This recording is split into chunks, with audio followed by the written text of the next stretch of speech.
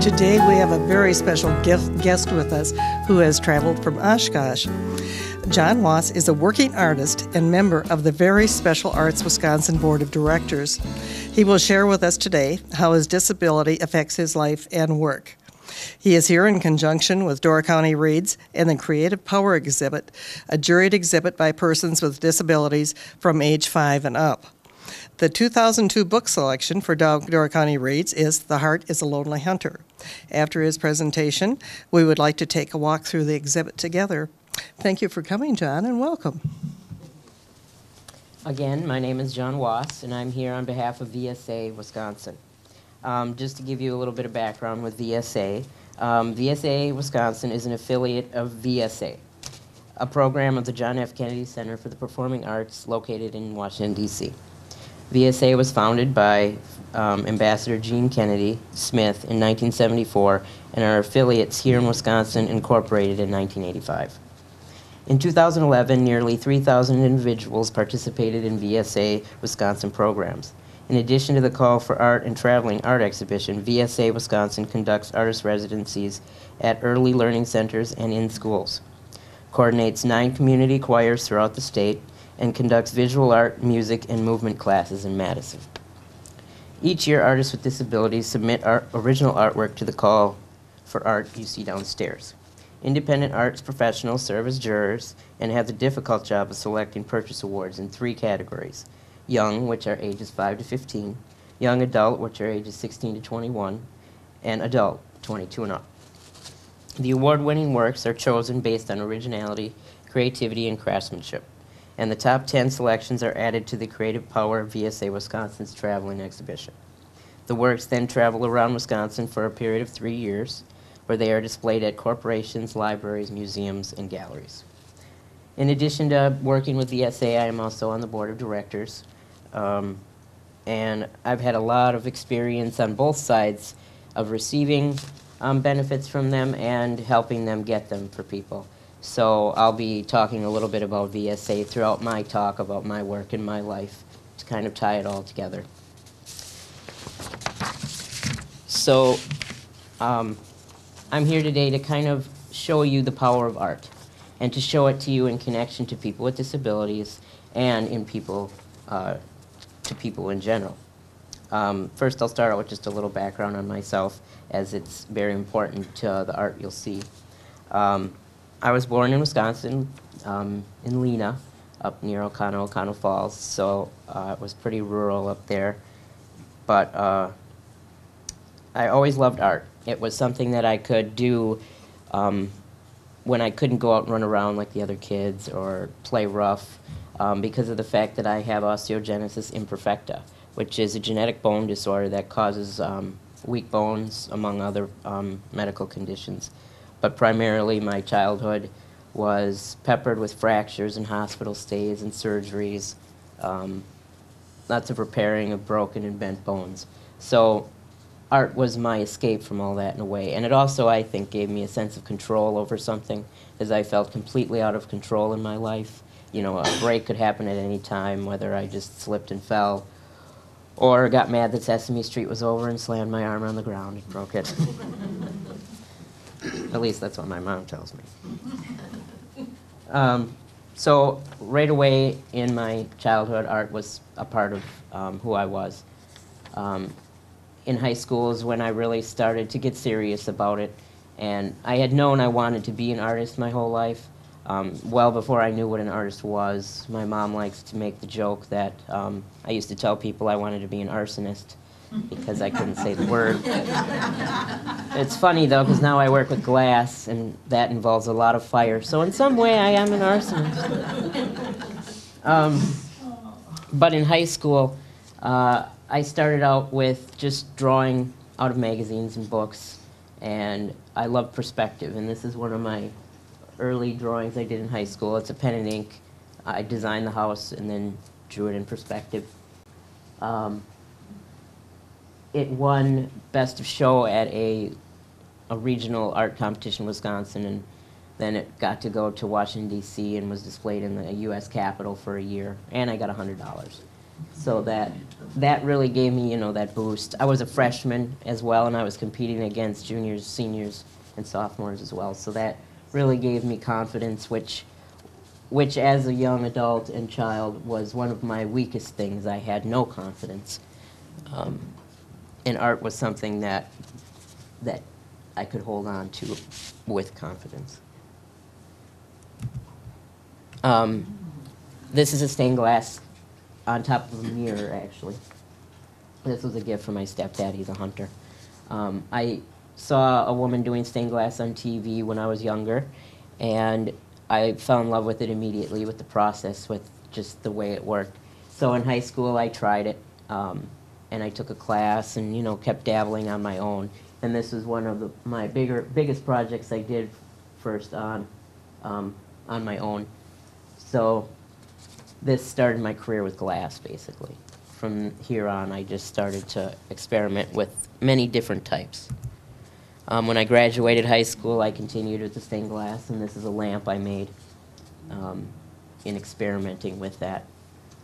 It had 13 sides, I think, and 250 pieces of glass about.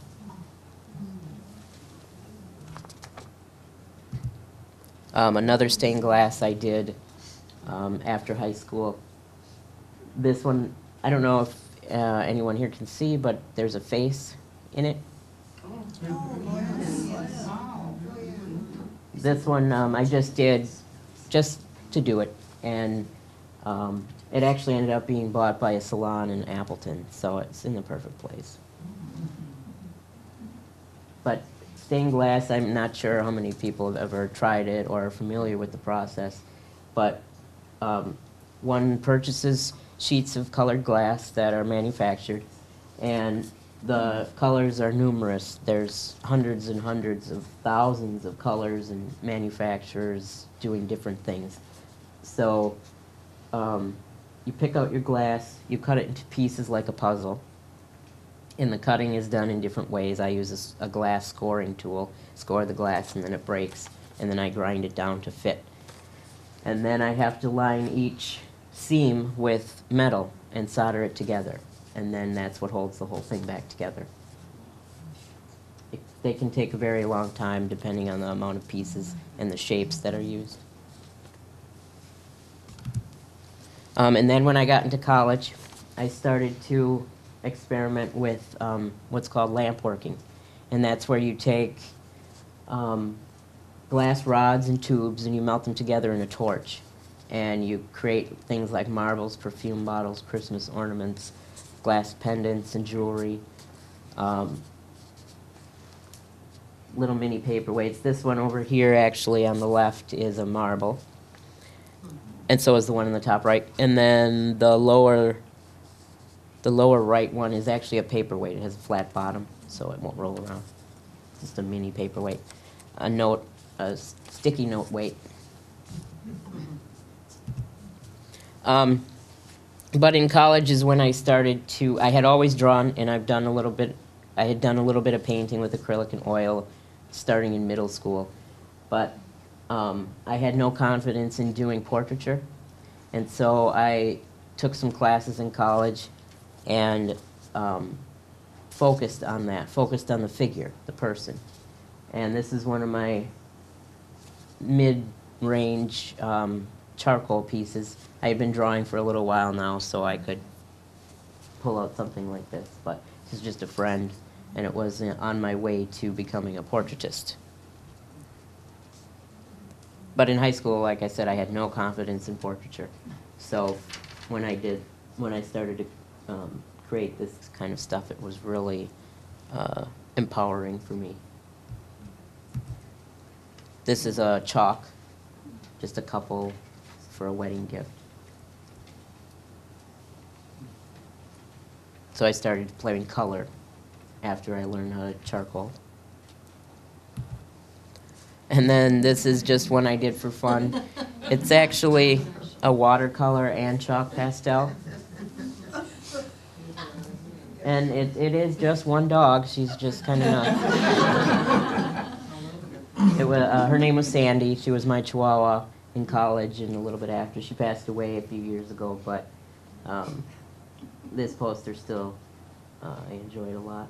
I have another Chihuahua now that I plan on doing something with her with like this too. But all the background is watercolor, and then the dogs are chalk. I saw an artist mix once the two together very well, and it inspired me to do a couple like that. But the same professor that taught me to do portraiture taught me something more important. And that's how to do self-portraiture, something that I absolutely despised in high school because I had no confidence. And I had done a few, but only because it was an assignment in school. So this was another assignment that our professor did, or had us do. And he wanted us to do a portrait of more than just yourself, like yourself, your physical self, but your kind of your past or your ideas or whatever you consider that makes you who you are. And so I chose a watercolor. Well, actually, I think this was in watercolor class, so that's why it's in watercolor. But you have me looking back, and there's a boneyard and a scalpel to represent my past surgeries and breaks. And then the storm in the background just is that kind of symbolism. And then the path, obviously, of how far I've come. And then I also, at this point, had had enough surgeries on my legs. I had rods put in my femurs, so now I could walk a little bit. And so I felt like I was a little bit more free from the chair. And that's why you see that sitting back a bit. And then I'm looking back. And so this one kind of got me a little bit over doing the self-portraiture. You know, it was kind of an in-between self-portrait because I'm not really looking at you, looking away, looking back. But I ended up entering this into a call for art through VSA International in Washington, D.C. And this was the second time I'd even heard about VSA. The first time was when my art teacher in high school got me a scholarship, or didn't get it for me, but she helped me get it to UW Oshkosh, and VSA was the sponsor for the scholarship. So the second time I heard about them was a call for art in D.C., and they called artists from all over the country, ages I think 16 to 25, that had a disability of some sort, whether physical or a mental, emotional. And so I entered this, and I won Best of Show and got $10,000. So I got flown to D.C. and spent a few days there, and they ended up buying the piece as well, and it showed in the National Press Gallery, and in I can't remember the other public location offhand, but so this one really broke me of my self-portraiture problem a little bit. It showed me that there could be value in it other than just for myself, but the real value I've come to find was for myself. And so I started to do more self-portraiture, kind of creeping in on the idea of myself, not going just doing self-portraitures. So this was my idea of my life at the time, where it was a mixture of doing art and then dealing with my disability. And so I kind of threw them together.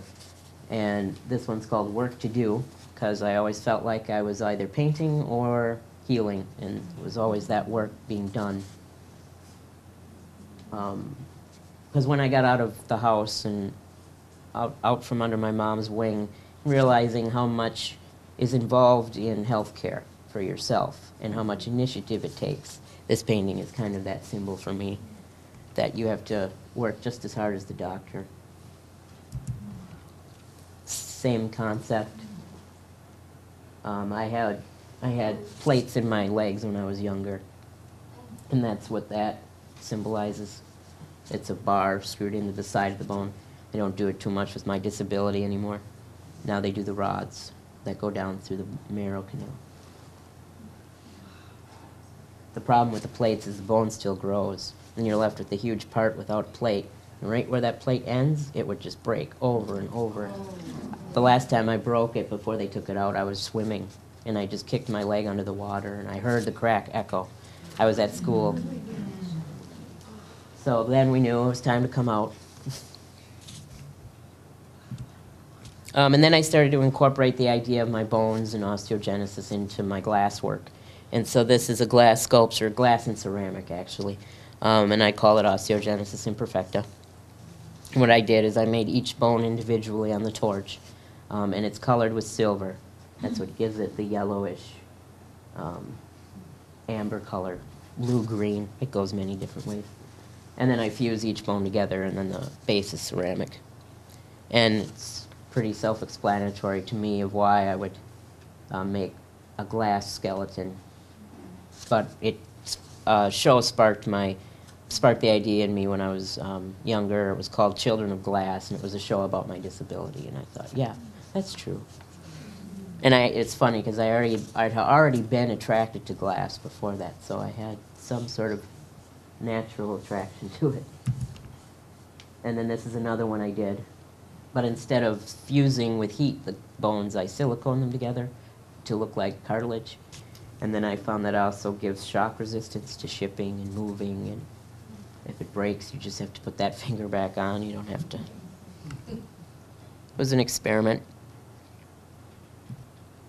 And then this was one of my last ones I did like this. This one is actually holding the arm bones that was once part of it. While I was making it, it was all fused together, and it broke off and fell on my table.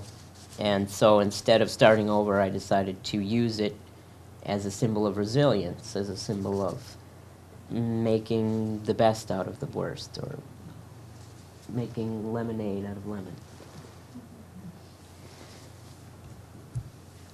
But all of those were ultimately in study for my senior project in college of a full glass skeleton.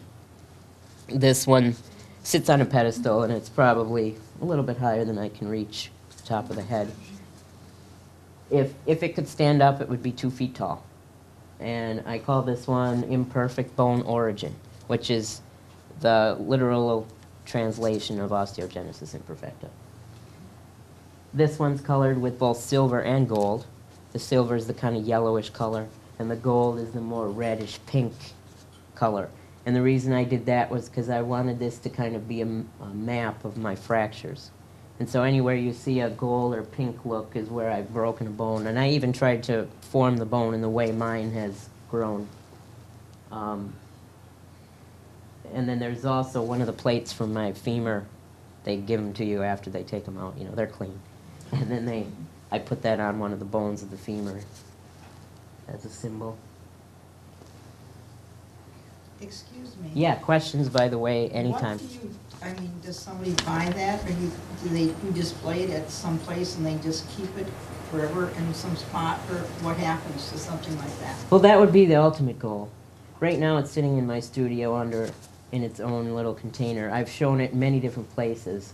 I won Best of Show with it at an orthopedic surgeon convention in San Francisco several years ago. But yeah, I'm hoping that it gets bought to be displayed publicly someday. I don't know when. It's a very precarious, intimidating piece for people. They're very scared to buy it because it's a glass skeleton. But I have sold several of the hands. The first one that I did, the University of Wisconsin bought that, and it's in their library right now. And then the second one I did, Senator Herb Kohl bought that because he likes to collect art. And then the third one, the last one that I finished, a friend of mine is trading that with me for a painting. So people do enjoy them. I can get rid of them. It's just this one is very intimidating. But while I was working with the glass and sculpture, I was doing more self-portraiture. And this was the second assignment my professor had us do with portraiture. This was a few classes later. He wanted us to do a double self-portrait. One of the portraits showing how you view yourself, and another portrait showing how you think others view you. And so this painting I call Gemini, because that's exactly, I'm a Gemini. But I always had that feeling growing up of my reason and my emotions fighting each other. And also that people thought I was more courageous than I really felt. And so this is exactly what that symbolizes, that people saw me as courageous in my wheelchair and that I go through all this stuff, but that's not at all how I felt. And I would almost hide behind that sometimes. And it didn't, that kind of attitude did not help me. And it led me to a point where my spark had died, where I no longer wanted to continue. And I needed to go in a new direction. I needed to find a way to find that confidence that I've been missing, even in the face of being able to paint well. And so I started to look back into my past more. And this is the first in a series of paintings that go together of 12. And it's to represent 12 weeks in a spica cast. And I've had several spica casts up to the age of 21, and that's where you have to have a cast from your chest to your toes for several months, because if you break a femur or a hip, you cannot move your torso or in the hip area. So I wanted the 12 paintings to show 12 weeks, one painting for each week, and to show the emotional sort of roller coaster that you go through, and just to get it out. It's almost like my diary. And so this first one, I called the series Rectifying, because I see the casts as rectifying not only physically my bone or whatever's broken, but they stop me. They force me to sit and think, to go over things, and to not just let things go. And so in a sense, the last series, the last spike cast I had was very much like that, because it was when I was in college. And so I really thought a lot. And the first one of Rectifying, you can see there's an image of me. Yeah? What medium is that? This is oil. Oil on canvas. The ghostly me is the way I feel, because generally whenever I have a spica, it's because I had a significant surgery. So I wake up very groggy and on lots of drugs. Pain pills, everything. And so that's how I feel. I feel disassociated from myself and not really knowing what's going on. But I'm not going to show all 12 paintings. So this I think is number 3. And I'm waking up, things are still a little fuzzy, can't see everything.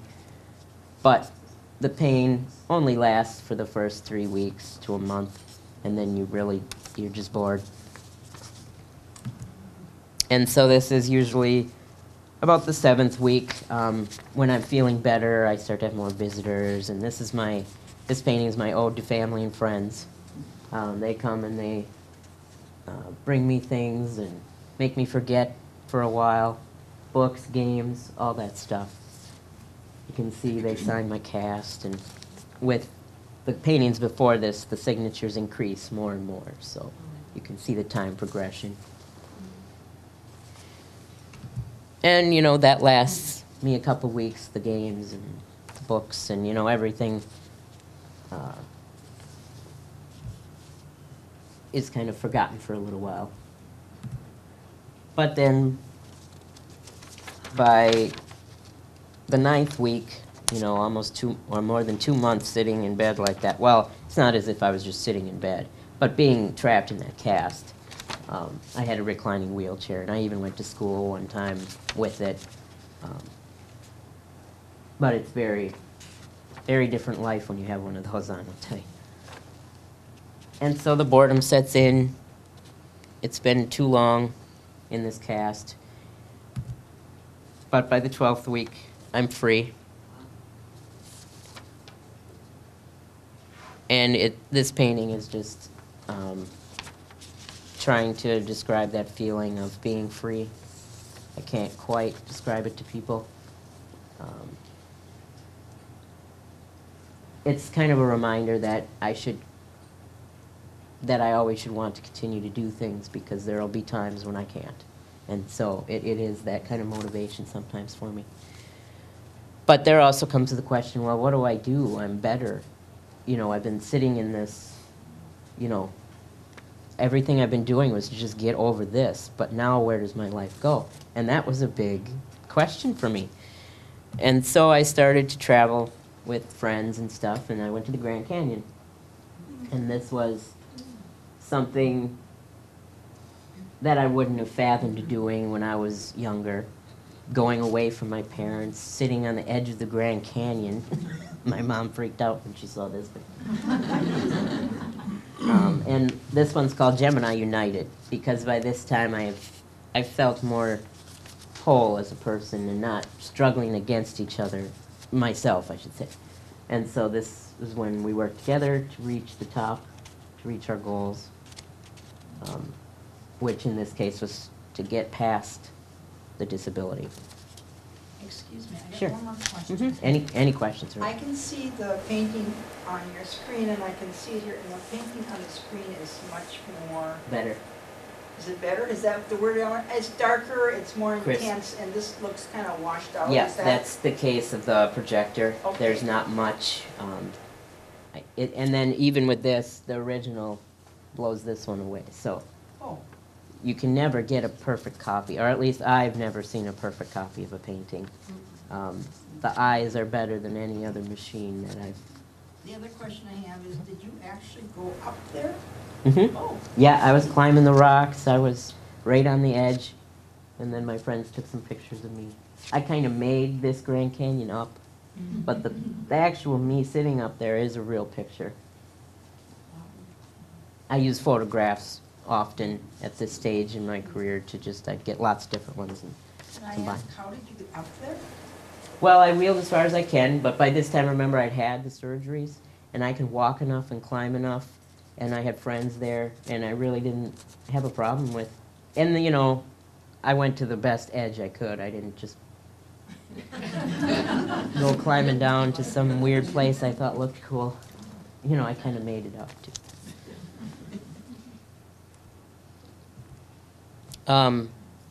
But I started to look into the psychology that I had once had. And this painting is called Pity Party. I'm sure you've heard that phrase before. So this one I did, well, to give you a little bit more of a background of this collection of work that you're seeing now, is I was approached by Ripon College to do a show at a solo show there, and it was pretty quickly after I graduated. And they had seen some of my self-portraits, and they asked that I do a show of self-portraits. So this was one of the paintings, and they actually purchased this one. And it's just to show the futility of self-pity. It goes nowhere. It was my old view of life. And I thought that suffering was getting over suffering. I had this view that getting past or just getting over suffering was the goal of life. But actually, once I got over the suffering, I saw that the goal has to be much more than that. It has to be seeking something. And I see life now as seeking joy, not escaping pain. And when you do that, the pain becomes very minimal in the scope of everything, in my opinion. It's all in how you look at it. This was my way of dealing back in the day, but it didn't help me. It led to depression and anxiety. And then the different people are kind of different aspects of the emotions, the different colored shirts, you know, always feeling different, no consistency.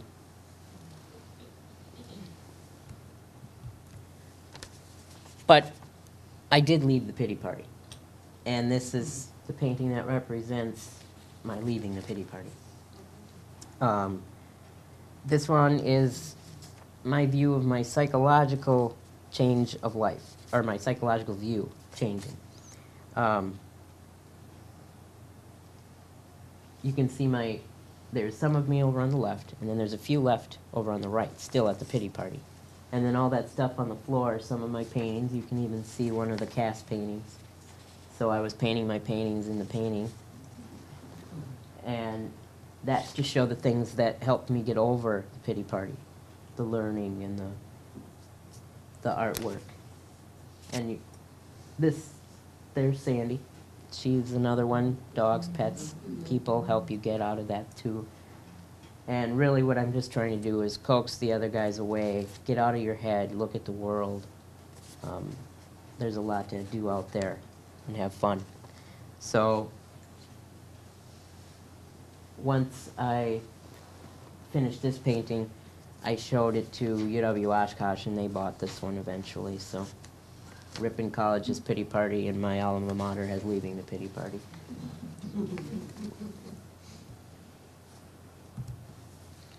And then this one is, I had to do something as the opposite of pity party, the exact opposite.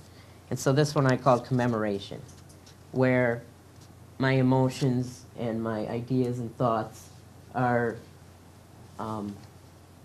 working on myself to get better, working on my self-image rather than just dwelling on the negativity of it, but to create a new self-image. George Bernard Shaw has a great quote that says, life is not about finding yourself, it is about creating yourself. And I absolutely agree with that, that we are people of self-made character. And so you can see that the 5 of me from the pity party are all now wearing white shirts because I feel more consistent. And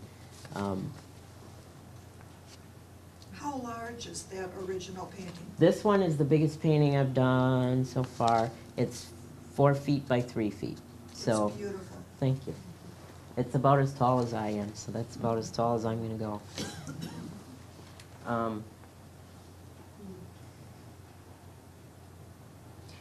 I guess this painting symbolized for me is that happiness is not achievable without some form of self-esteem. You cannot look out into the world and enjoy it if you can't stand yourself, because you are the one that views the world. And so, to go along with that line, I did this one called Self-Made, and it's the very same idea that we choose who we want to be. The actions we take build our character. Character is habitual action. And so I've got reason on the left, looking out at reality, and emotion on the right, looking at me. Emotion, I think, are tools to tell you things about yourself, and your reason are tools to tell you things about reality. And so they have to work together constantly. And I had done so many self-portraits by this time that I figured I might as well just do one of me painting myself. It's a little bit M.C. Escher, but with my own style on it.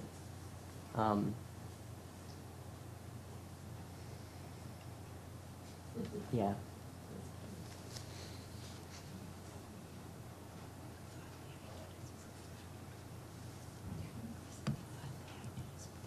And then here's another piece, self-portrait. It's called Clarifying Self. And it might be hard to see what's going on, but I've got a mirror sitting on my easel that I'm looking into. And then I've got all my paints and stuff sitting on a shelf behind my easel. This one, and then the hand coming out of the mirror is my symbol for showing that your ideas and the things that you think of can become real. They're the building blocks for what we do. So that's why it breaks the barrier of the mirror. But then I also did this one and called it Clarifying Self for this point I made earlier about having to see yourself well before you can expect to see reality well.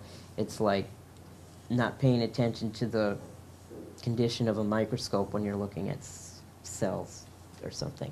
It just seems self-evident to me now.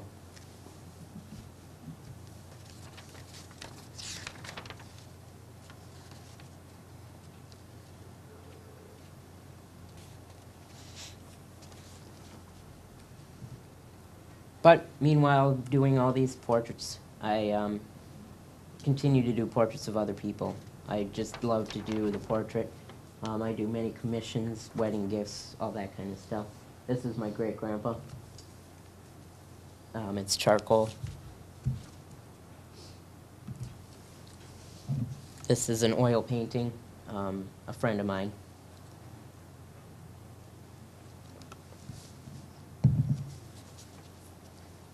Seeing myself more clearly also has helped me see others more clearly, and to see what's in them, that fire within them, and to try and capture that.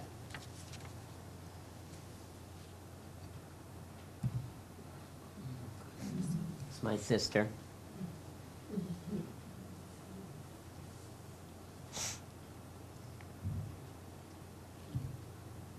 And then here's one of my, well, I should say I did this a year ago already, but it's 2 years ago. I did this with a mirror. I just set up a huge mirror in front of me, and it's 4 feet tall by 2 feet wide, pretty sure. And this one is just to show like where I've come to now.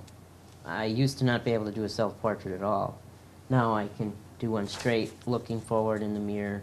It's to symbolize my found confidence. And I call it headstrong.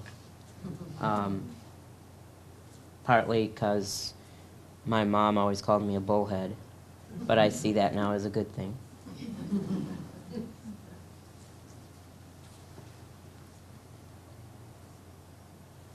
And if you look back to self-introspection, how much it's changed my view of myself.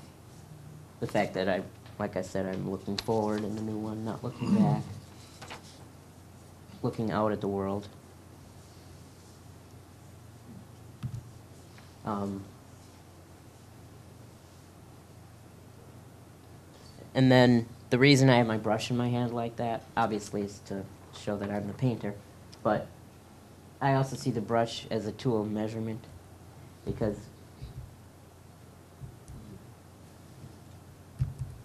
back at Clarifying Self, I had the brush sticking out. When an artist does this, did you ever see an artist do that? Do you know what they're doing? They're measuring reality. They're measuring relationships of things.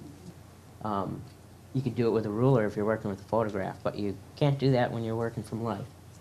So I see the brush as also a tool of measurement.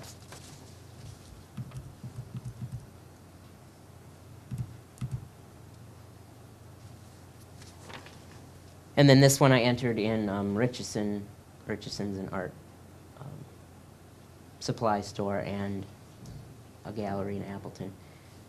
They have a figure portrait competition, and in 2010 I won Best of Show with this painting there, so $3,000.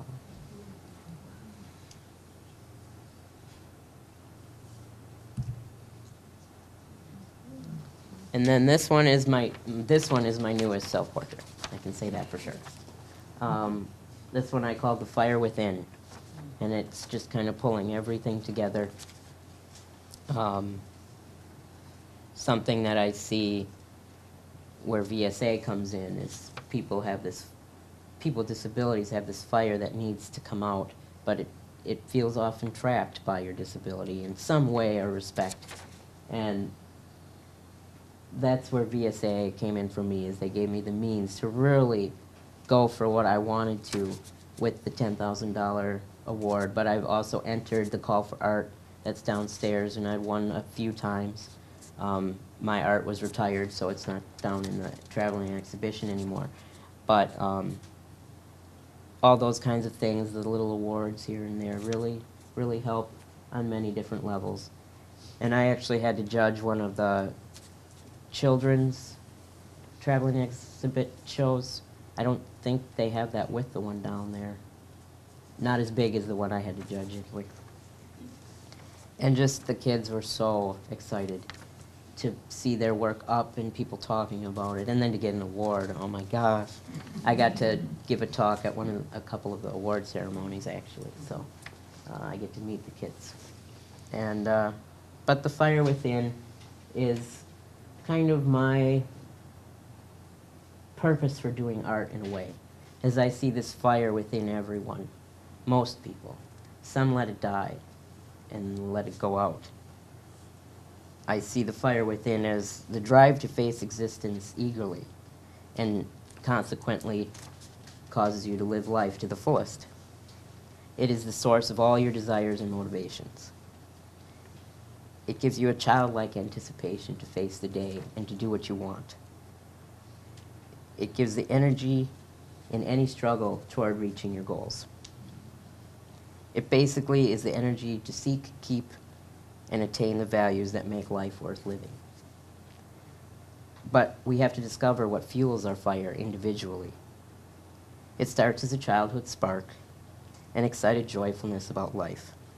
But a spark is only momentary. It must become a self-perpetuating fire, shining its light for more than just a moment.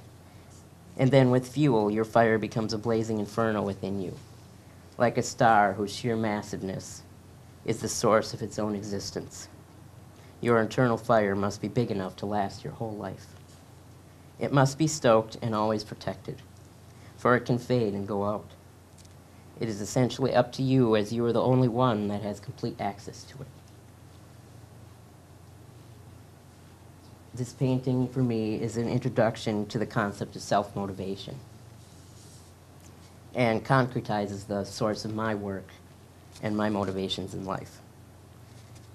Many individuals give up on creating, or just their dreams in general, but I want others to see that their inner flame or spark must be cared for so that it doesn't go out. We must find what fuels our sparks individually and protect it with all we can. Just like we protect our heart, our eyes, and our food, your inner fire must be looked after just as carefully. You may be able to survive without the fundamental burning within you, but you certainly cannot live without it. And this is what I want this painting to show. I see the flame within me when I wake up, if I want to paint or if I don't. But some days it isn't there, and I have to find the reason why. To keep that fire burning. So many artists I've seen quit, and I think it's a percentile of 90% of art students don't do art after they leave art college. So, not that I don't think anyone's destined to do anything, and maybe they found something they like better, but there are a lot of people I hear and talk to who say they love to do art, they just don't do it anymore, or they don't get to do it. And so I like to kind of stoke that flame within them if I can. And the fire within, seeing this within me and with others and seeing how it has to be stoked, showed me what my purpose in art has to be. This is my largest stained glass I've ever created. It's the Tree of Knowledge. And it symbolizes for me the knowledge of that fire within and how it has to be kept alive. This is my dining room window so that I'll never forget. And it's also my dining room window because I could never find someone to pay for something this large. How large is it? It's about 3 by 4 feet. It's beautiful. A little shy of that, but it has 2,293 pieces of glass. Some of them formed by me, all of the rest cut by me. And so this piece is a reminder of my goal. When I started doing stained glass, I was doing little 15-piece things, and now I've reached this. So it reminds me every day that just because I don't feel like doing it today, or because I have a bad day and everything breaks, or whatever, because stuff still doesn't always go right, this is a reminder that, yes, you can do it. Just keep perseverance, I guess, is the key. But this also shows me, like I said, my idea of art. And I think that art should be to show how things could and ought to be. Not to tell, but to show in an experience. And this experience should be a reminder that gives motivation and inspiration in the face of day-to-day struggle. We just need to be reminded that happiness is achievable, here, now, in this life, and that the struggle is worth it. When I didn't think it was worth it or possible, it led me to give up. to let my flame die. I realized that even with all the help from others in the world, it wouldn't matter if I didn't think that my happiness or goals were possible. I needed to see it from someone else, because that knowledge gives me the courage to continue. Everyone needs to see it.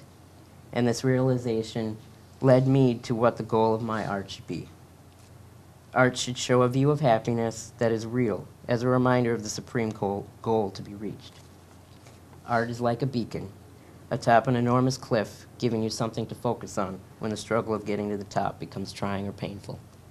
I want my art to be that beacon, a reminder that the top is worth reaching.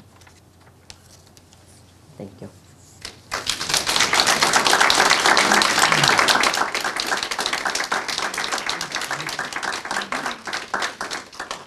I hope with that you see how powerful VSA and things like that could be, and how powerful art can be for anyone, disability or not.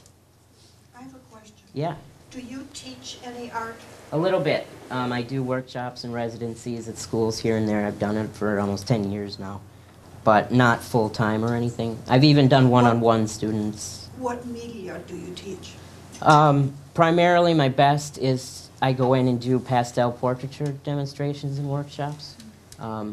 Pastel, I can relate to both drawing and painting for people. So, the chalk pastel. I was struck by all of your self-portraitures, Thank you. that your hands are strong and beautiful in all of them. Was that consciously painted, or did you just paint and then notice that that's the way it came? It's kind of both. Because when I see it happen, I could choose to take it out or leave it in. But I know my hands are my symbol for, they've never broken. You know, I broke a finger here and there, but nothing big. But that was very noticeable to me and very Yep. beautiful. My hands are my feet. So I see them as being important. Yeah? Prior to the cast paintings, Yeah. did you, knowing this was coming up, did you consciously take that opportunity? I am going to work through this through my art. So did people take photos of you? Yes. That you could get that perspective? Well, actually, with the cast Spica series, I didn't have photos of me in a Spica. That Spica, the second half of my body, I made up in all of those pictures. The top half, I just laid in a bed and had someone take pictures of me in different positions, and then I do what I always do and put pictures together. That's one of my main goals in art, is to be able to just paint without too much reference at all. My professor in college could do it extremely well. So it's one of my goals, and I always try and do something in my painting that I'm not referencing. Okay, I was just thinking that before you went into that 12 weeks, was it? Yeah, well, I had several of those. Okay. Probably when I was a kid, a couple Okay. times. I don't remember Okay. exactly when. Okay. And then in high school, I think I had 2 episodes over the 4 years where I was in a cast for 3 Okay. months. And then in college was one of the few times where I didn't know it was coming. It caused me a lot of stress. I had to take a semester off of college so I could stay with my parents and they could take care of me while I had the cast. But so I knew it was coming, and I knew that I'd be thinking a lot. But I didn't have the idea for that series until That came after? that came after. Oh, okay. And then you posed, and then, Mhm. okay. Yep. Interesting. Do you prefer glass or paint? I can't say. I still ask myself that question. I use them as breaks from each other, literally with glass. Oftentimes I have something of each going on, and sometimes I'll work on one in the morning and another in the afternoon. I just really enjoy the process of glass very much, and painting obviously too, but because painting is what I try and focus on more in my career. The glass is more of to make money, but I really do enjoy doing it, making all the different things.